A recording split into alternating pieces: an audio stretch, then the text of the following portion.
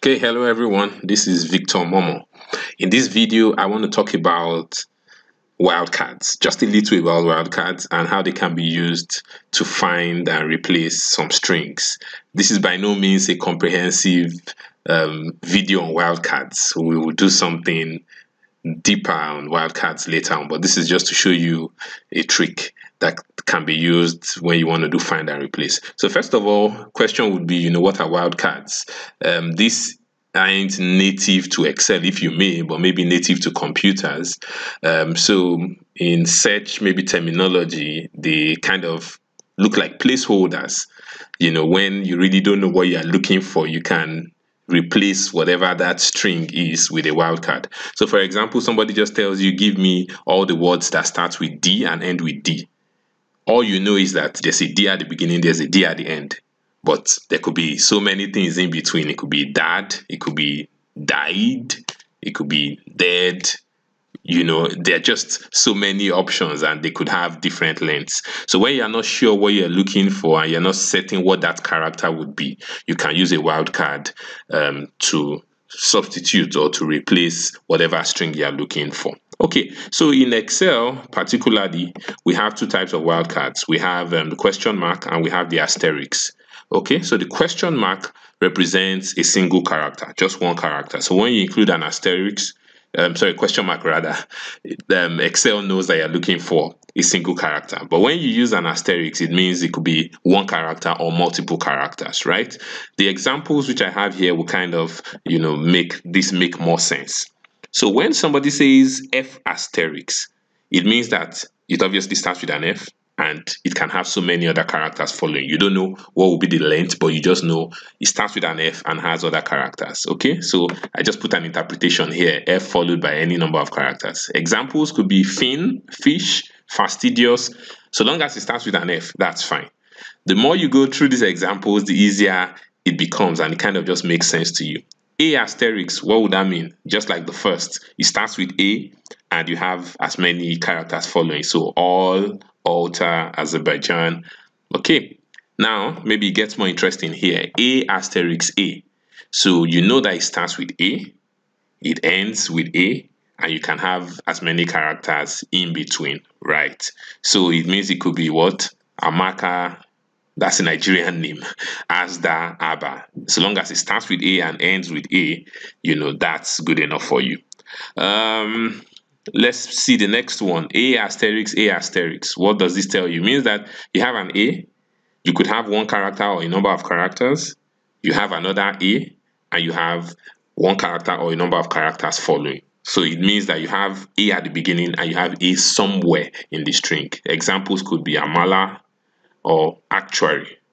So let's do one that has a question mark. This one, for example, because you know that a question mark represents a single character. So C question mark, what would that mean?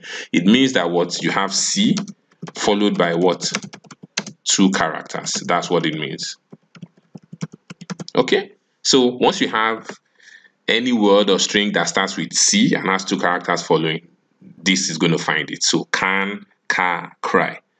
Next one, a question mark, C question mark, meaning there's one character, which is that question mark as the first character. You have a C in position 2 and you have a question mark in position 3. It's obviously a three letter string, but it has C as the middle character. So these are examples. So that's just kind of how it works. It comes in handy when you want to do some maybe subtotaling. It could be sum if, it could be count if, it could be sum product, and they are not really certain what you're searching for. But okay, if somebody says find the sum of the ages of anybody who bears Victor, but in your list you have Victor with so many surnames, you can't start writing all the possible names in there in your sum if or sum product. You can just do something like maybe Victor asterisk, right? That will mean that anything that has Victor and any other thing, and that way you are able to account for all the Victors. So I'm just going to show you another example I would have maybe one or two other videos in this series, but this is just the first one.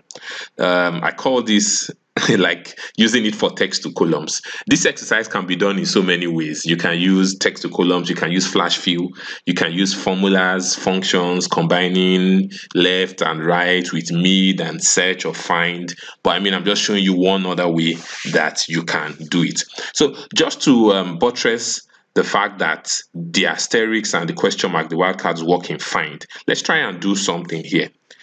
Look at these strings here.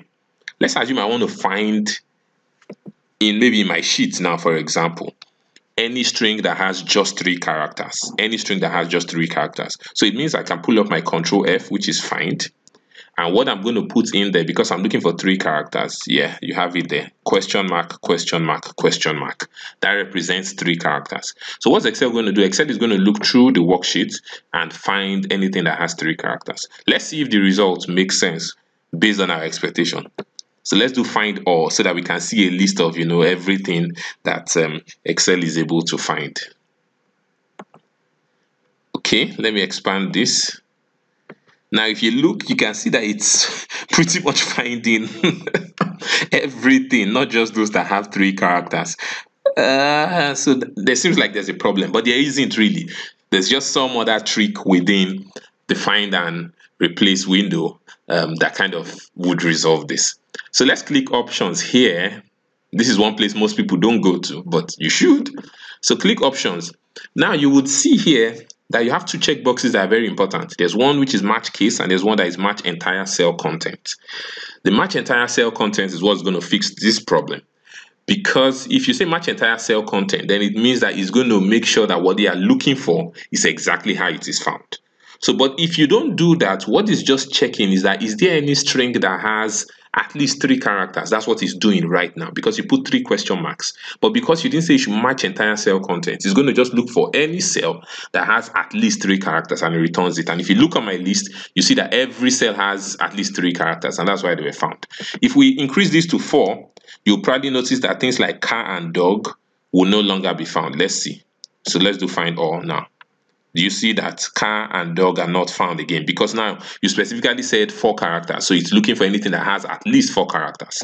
But if you want to make sure that it is 3 characters and strictly 3 characters, you check this box and say match entire cell content to mean that whatever I'm looking for here in the find, if you don't find it exactly, then say, you didn't find it. Don't look for it within a string. Look for it as being the only string in that cell.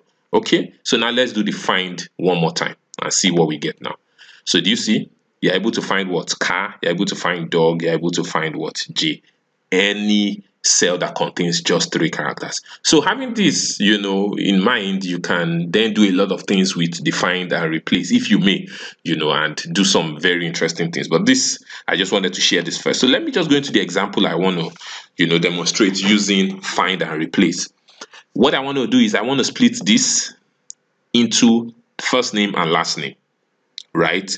I know I can do it with text to columns, but just to show you that sometimes with some other features that don't look like they're created for some purposes, you can get them to do some things with some creativity. So what I'm going to do is I'm going to copy this into my first name, just so that I still have what I want. Okay, so what I'm going to do now is I have them selected. I'm going to do replace, which is Control H. Of course, the find and replace window is essentially the same, right? So it just pops up to the replace tab if you press Control H, and it pops up to the find tab if you press Control F. So how can I get only the first name? What I can see here that is obvious to me is that there's a space between the first name and the last name. So I know that once I find a space and any other character, that will obviously be the surname. I can then replace that with nothing. Let me take that again. If I find a space and any other thing, in Abiodun Jackson, what that will mean is that I will look for a space and asterisks to represent as many characters as possible because the surnames are of varying length. So I can then use that to find Jackson and the space. And if I say replace with nothing, automatically I'll be left with just Abiodun. Okay, let's see how that works. So in your find what, put a space and put asterisks, meaning look for a space and any other characters accompanied, and replace that with nothing. Let's do replace all. System is a little slow, but oh, okay. I have to uncheck my match entire cell content. Sorry. Yeah. So replace all. Okay. So you see, it gives me my first name. So how can I use this to get the last name? Somebody's probably going to get that already, but let's just copy what we have here for the last name. So let's see, how do we do the last name now? What we need now is we need as many characters as we can and a space. Once you have that, it means in this case, it's going to pick any character it sees and a space, and it's going to stop there. So I'm going to replace that with nothing. So that will find in this case Abiodun space, replace with nothing, you'll be left with Jackson. So let's do replace all. All right. So you can see a pseudo find and replace alternative if you made a pseudo text to columns using find and replace and incorporating a little on wildcards. Just something I thought to share. And like I typically would say, that if you can think it, Excel can probably do it. So on this note, I would stop the video right here. If you enjoy what you've seen, you can subscribe to the channel. You can also click the like button. It doesn't hurt. All right. Have a good day.